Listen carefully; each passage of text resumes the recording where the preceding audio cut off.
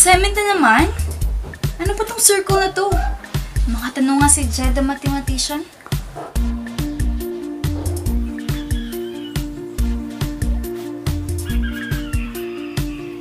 Jed. Jed. Jed! Hold up. Hey guys, it's Jed, your greatest mathematician in the world. In today's video, we will talk about one of the conic section, circle. And we have three objectives. First, define the circle. Then, find the standard form of the circle. Lastly, graph the circle. A circle is simply a collection of points.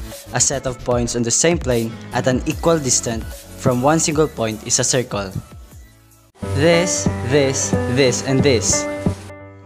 Now that we know the definition of circle, let's label the parts of the circle.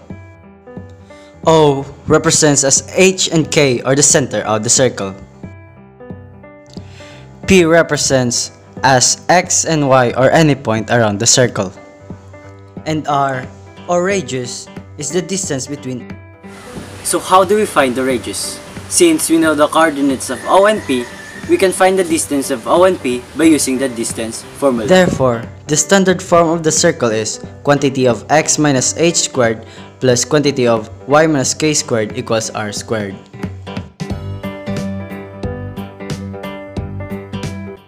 Now we can graph the circle using the standard form. The given is quantity of x minus 5 squared plus quantity of y minus 2 squared equals 16. The corresponding coordinates are 5 and 2 for the center.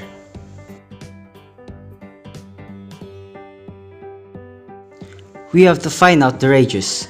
The radius in the equation is squared, so square root of 16 equals to square root of r squared. Therefore, our radius is equals to 4. Now locate 4 points around the circle. Now, there we have it, the graph form of the given equation of the circle. That's it for today's video. Once again, I'm Jed the mathematician.